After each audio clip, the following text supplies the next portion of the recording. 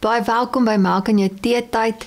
En ons het verlede week gesels oor die baie interessante onderwerp wat baie van ons eintlik wil vermy en nie daaroor wil gesels nie. En dit is oor finansies. En my eerste vraag wat ek vir julle wil vra is, bring jou finansies eer aan God? En ek wil jy met so 'n oombliekie net daaroor dink.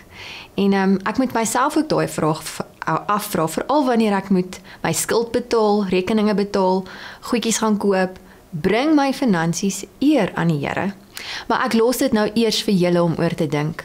Maar ek wil eerstens welkom sê weer eens vir Marelize, baie welkom. Ek wil net vir die mense sê, sy is eintlik die fasiliteerder van Embrace by Grace, wat 'n bediening is vir jong dogters. Ja, tienermeisies en ook tween meisies. Die tween, so die pre-teen, teen en post-teen. Ja, maar en verskoon die Engels. Ja, en hulle moet regtig, as jy so iemand in jou lewe het, wat in daai kategorie van ouderdom val, laat hulle kontak. Hulle doen amazing werk. Julle hou kampe, julle het worship aande en julle is nog steeds besig met 'n boekie wat ek val vir ons baie uitsien. Dit is nie meer 'n boekie nie, dis nou 'n boek. Dis 'n regte boek en ons is baie opgewonde. Ek kan nie wag nie, maar aan my ander kant, en ek weet jy googel lekker oor daai boek. En jy moet lekker hard skryf aan daai boek. Dankie, ja, nee, dit is die skryf is 'n gesamentlike poging. Ek doen meeste van die designwerk, maar daai boek is meer soos 'n ensiklopedie nou al. Wow, dit is amazing. Ja. Is daar ooit 'n afdeling vir finansies? Eintlik nie. Ons sal maar met Philip moet gesels na die tyd. Ja. Okay, dog ek net so pas vir julle nog werk. Asof ons dit nodig het. Maar met wie gesels ons? Ja, ons praat vandag met Philip Kotze. Hy het laasweek al by ons kom kuier. Dit was so lekker om hier by ons te hê. Hy het vir ons kom leer oor finansies. Dit is 'n onderwerp wat ons almal mee te doen het en baie van ons weet nie veel daarvan nie. So hy het vir ons kom leer so baie dinge. Vandag gaan ons verder leer. Philip, ek wil vir jou vandag net weer vra oor die 10de. Aan wie betaal ons dit? Kan ons dit betaal aan 'n vriend of 'n familielid of iemand wat swaar kry? Dis 'n interessante vraag en die antwoord is dat die 10de behoort altyd aan die Here. So waar betaal ons 'n 10de? Dit is tipies by die kerk waar ons aanbid, waar ons in 'n geloofsfamilie saam wandel.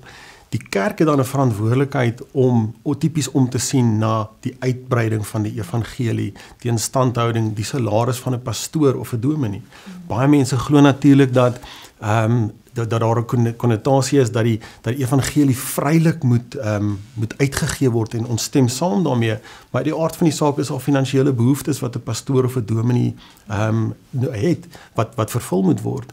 Verder moet 10des ook aangewend word vir weduwees en armoede en daar's geleenthede waar daar 'n noodsaaklikheid is en dit is waar die kerk 'n rol speel. Baie keer is dit maklik om te sê, ons is die kerk, ek is die kerk, ons is almal bewus dat ons as mense is die kerk, en die kerk is maar net 'n gebou, maar dit is tog waar ons saam staan. In die COVID tyd was dit vir my so lekker, toe ons terug gaan kerk toe, om net weer daai geloofsfamilie te beleef, en dit is iets waarop ons so uitgemis het in hierdie tye. En so waar ons 10de gee is by ons geloofsfamilie. Maar kan ek vir jou vra, okay, jy gee nou jou 10de vir jou kerk. Maar jou kerk weet nie van jou buurman wat swaar kry nie. Jou kerk het miskien 'n gebied waar hulle geld gee. Jou buurman behoort aan 'n kerk, maar sy kerk weet nie hy kry swaar nie. Mens loop nie rond met hierdie ding van ek het nie geld nie, my kinders ons het nie kos nie, ek kan nie skoolgeld betaal nie. Wat van dit? Wel, die persoon wat daarvan weet, is gewoonlik iemand wat 'n verskil kan maak daaromtrent. Ek dink wat belangrik is om te besef dat 'n 10de heilig is en dit behoort aan die Here. Maar waar daar behoeftes is, as jy kyk Jakobus, ek dink 2 vers 14 tot 16 praat van wat help dit as jy verby iemand stap en die persoon is honger en hy het nie kos nie en hy het nie klere nie en hy kry koud en jy sê vir die persoon, gaan in vrede, wees warm en wees vol en jy het die middele tot jou beskikking om van hulp te wees. So ons moet 'n onderskeid tref tussen het te gee van 'n 10de en gee vir ons medemens waar daar behoeftes is. Ons self kan ook funksioneer in daai realiteit om in daai oomblik dan te kan gee.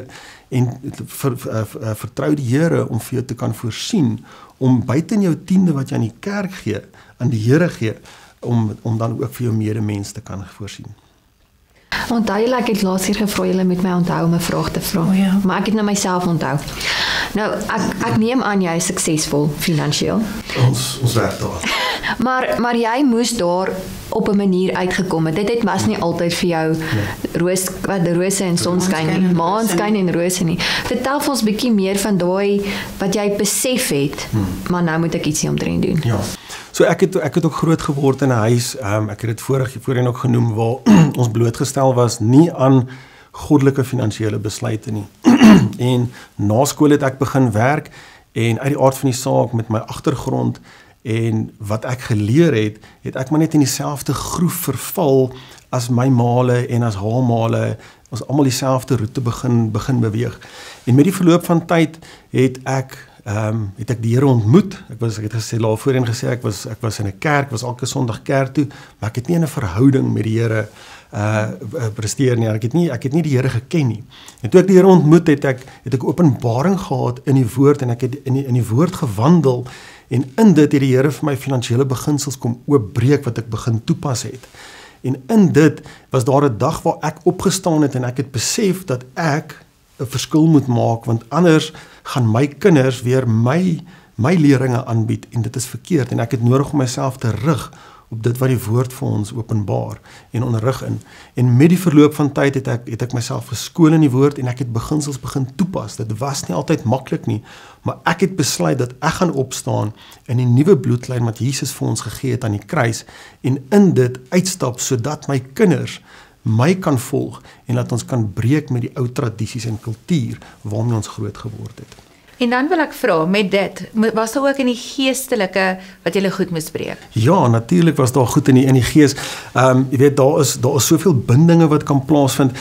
Ons sit baie keer en praat met iemand, en dan sal hulle vir ons sê, weet jy, ons van 'n Merwes of ons van 'n Wals het nog nooit vooruit gekom nie. My oupa en sy oupa was arm, en ons is gemaak om arm te wees, en dis nie die waarheid nie. Baie keer is daar dinge wat ons selfs oor onsself spreek. Soms is daar bloedlynvloeke wat ons mee moet deel. En 'n bloedlynvloek is nie 'n gekompliseerde ding waarmee ons hoef te deel nie. Dit is letterlik, ons kan bid. Partykeer het ons nodig om die Here te vra vir vergifnis oor dinge wat ons verkeerd gedoen het. En die Here spreek ons vry, die Here vergewe ons. Ons het net nodig om ons sondes te bely. Maar in dit, as ons dit nie doen nie, kan daar 'n houvas op ons finansies wees, en dit kan ons onderdruk om nie finansiëel vooruit te gaan nie. Ja, en ook die Heilige Gees te vra om vir jou te wys as daar in jou voorvaders sonde was wat 'n effek het op jou finansies, waar jy van te wete reg gekry het.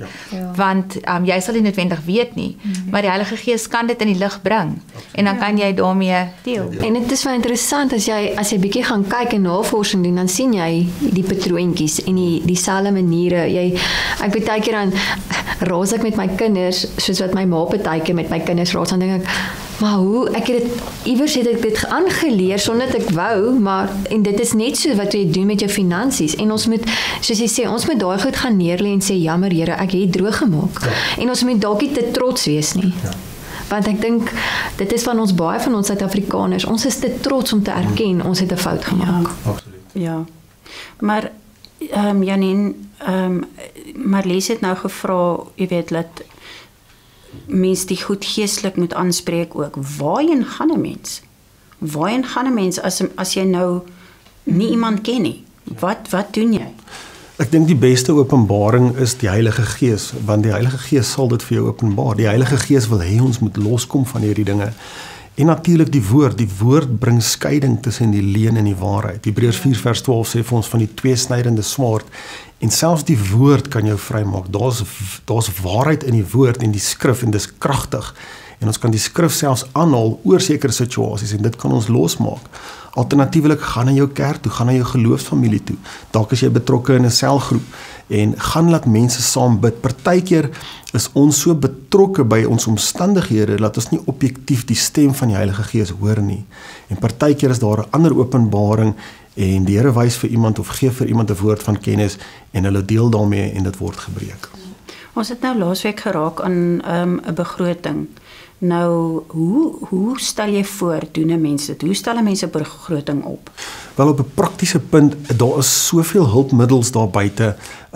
As jy net gaan Google daaroor, daar is regtig fantastiese hulpmiddels, die applikasies op die iStore en die Android. So dis een van die goed wat ons kan oorweeg. Ek's nog 'n ou wat op 'n Excel werk, waar ek my begroting opstel. En natuurlik het ek daar's mense wat nou nog met 'n begroting met papier en met hulle hand opstel. Ek dink wat belangrik is op 'n praktiese noot is om te besef dat enige iets wat 'n uitgawe is, moet gelys word onder daai betrokke ding. Ek het al mense se begrotings gesien en dan wanneer ou daarna kyk en jy kyk na die bankstaat en jy vergelyk, dan kan jy agterkom die begroting is nie ten volle uiteengesit nie. Met ander woorde, daar's onvoorsiene uitgawes wat dan afgaan wat jou dan verder heeltyd op 'n agtervoet sit. So ek dink dit is belangrik om en gaan kyk na jou historiese inligting, gaan kyk na jou bankstate wat het afgegaan. Uit die aard van die saak is dit dalk soms 'n goeie ding om 'n rekord te hou van die geld wat jy spandeer dan. Dit is maklik om te sê ons het inkopies waarvan ons R5,000 begroot het, maar aan die einde van die maand het ons R10,000 spandeer. Kos het duur geraak. En om net rekord te hou om te sien wat jy eintlik, waar jou spanderingspatrone lê. En partykeer is dit iets waarmee ons moet deel. Ons het die geneigtheid om sekere goed aan te koop en dan oor begroting te gaan. Ja, en ek dink is nogal 'n probleem met mense wat in situasies beland, jy is in die skuld en jy kan niks doen nie, jy het nie geld nie en mense spandeer emosioneel. Ek dink, jy weet, dit laat jou beter voel as jy ietsie kan koop. Al gaan koop jy net ietsie. Laat 'n mens eerlik is met jouself en besef, okay, ek is bietjie van 'n emosionele spandeerder. Ek moet dalk iets doen daaraan. Ek het 'n baie interessante feit wat in die oorlog plaasgevind het. In die Eerste Wêreldoorlog was lipstifie een van die mees verkoopste produk in daardie tyd en dit was die jare van depressie en as jy dink daaroor, hoekom het die vrouens dit gedoen? Net om 'n klein bietjie beter te voel. En ek sê ek koop jou lipstifie asseblief moenie. Dis okay. Enigiets om beter te voel. Weet jy wat, selfs in COVID, ek dink toe jy dit nou sê, ek dink die statistiek in COVID het ook gewys. Ek bedoel ons almal het maskers gedra. Niemand kan eers jou mond sien nie, maar die verkope in lipstifie het toe ook gestyg. Dis baie interessant. Miskien moet ons 'n nuwe besigheid begin. Ons doen dit. Maar ons het nou van besigheid gepraat. Jy help ook mense met hulle besighede en goeders. Maar iets wat jy gesê het nou dat jy daai met wat dit 'n rekord hou van wat jy spandeer. Nou my man het sy eie besigheid en dan kom hy elke keer by my en dan sê hy vir my, hy verstaan nie waar gaan die geld heen nie, want hy voel aan sy lyf hoe hard hy werk, maar hy sien nie. Toe sê ek vir hom, maar gaan skryf neer wat jy spandeer, want en dit is nie net omdat ons almal doen dit. Ons weet as jy gaga brood en melk koop, dan koop jy 'n sjokoladietjie by of 'n ietsiekie ekstra.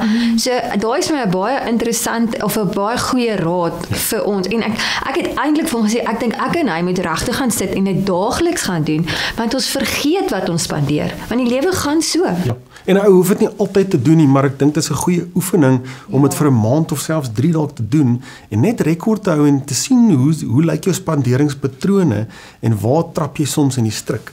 En dit gaan vir jou goeie leiding gee hoe om beter te beplan. Ja, en wat se strikke is daar in besigheid? In besigheid. Ek dink strikke. Dis 'n strikvraag. Dis 'n strikvraag. Ek dink in die eerste plek kan ek sê dat ek dink as jy 'n besigheid bestuur in Suid-Afrika met die makro-omgewing waarin ons funksioneer, kan ek my hoed afhaal vir enige iemand wat 'n suksesvolle besigheid het. Dit is nie maklik nie, die ekonomiese omstandighede is nie altyd gunstig nie, maar om deur te volhard en deur te druk, het jy nie 'n keuse nie. Ek dink saam met Lukas 1:37 sê, saam met die Here is niks onmoontlik nie. En as ons wandel daarin, dit is nie altyd maklik nie en ons gaan uitdagings kry, maar saam met die Here kan ons daai uitdagings oorkom. Ek dink in terme van besigheid is baie van die uitdagings het te doen met wetgewing en politieke arena wat 'n impak kan hê, maar ek dink integriteit is van kardinale belang. Jy weet, dis maklik om nie met integriteit te wandel nie, maar ons het nodig om te besef dat ons rekenskap moet gee oor dit wat die Here aan ons toevertrou.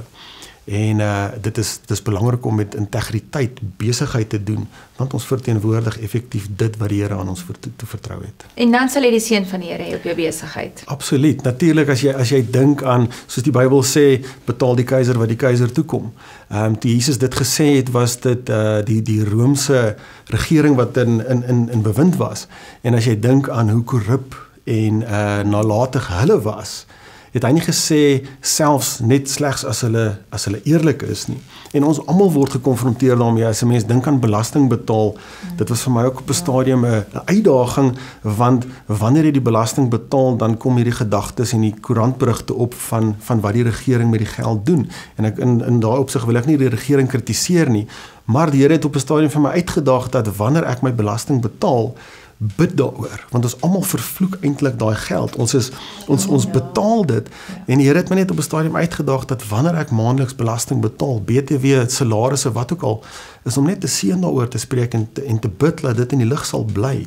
En ek dink dis belangrik. Ek dink as meer van ons dit doen, gaan dit dalk beter gaan met die belastinggeld, né?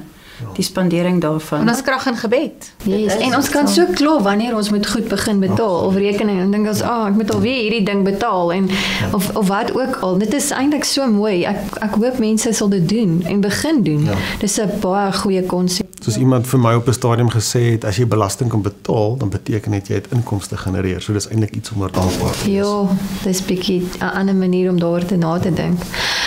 Ek wil nog 'n vraag vra en ek gaan dalk nou op ander mense se tone trap, maar moet ons werk? Ja, absoluut. Ek dink dis een van die belangrike vrae daar buite en dit is vir die jonger gardes van vandag is dit 'n moeilike konsep om te verstaan. Ek dink as ons kyk na waar werk vandaan kom, het die Here vir Adam en Eva ons as mens in die tuin geplaas en hy het gesê, hou dit in stand, bewaak, bewaar. En dit het plaasgevind voor die sondeval. So daar's nie 'n vloek op werk dat dit deel is van 'n vloek nie. Die Here wil altyd hê dat ons werksaam is. Saam met hom moet ons regeer en beheer en kreatief wees. Ons moet skep, want in dit is daar seën. Die Here wil hê ons moet verseker werk. Ek dink Spreuke verwys na redes waar daar 'n skrif is wat sê daar's 'n leeu in die pad, ek kan nie uitgaan nie, ek kan nie gaan werk nie. Of die mense is partykeer soos 'n kanier op 'n bed.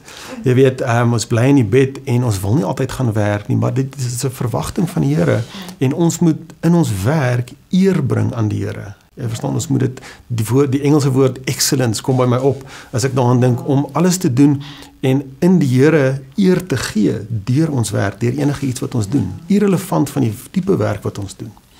Maar 'n ander vraag kom nou by my op, ek dink nou aan ons jong klomp. Ons het tieners. Ja, ons het tieners. Bid asseblief vir ons. Maar ek weet nie of dit 'n ding is van vandag se jeug nie. Maar ek sien toe ons jong was dit 'n ding gewees. Ons het 'n plastiese eetkamerstel gehad. Ons het tuinmeubels en ons het ou banke, tweedehandse banke gehad. Die jong mense van vandag wil nie meer dit doen nie. Hulle wil bo begin. Hulle wil Wat se raad kan 'n mens vir hulle gee?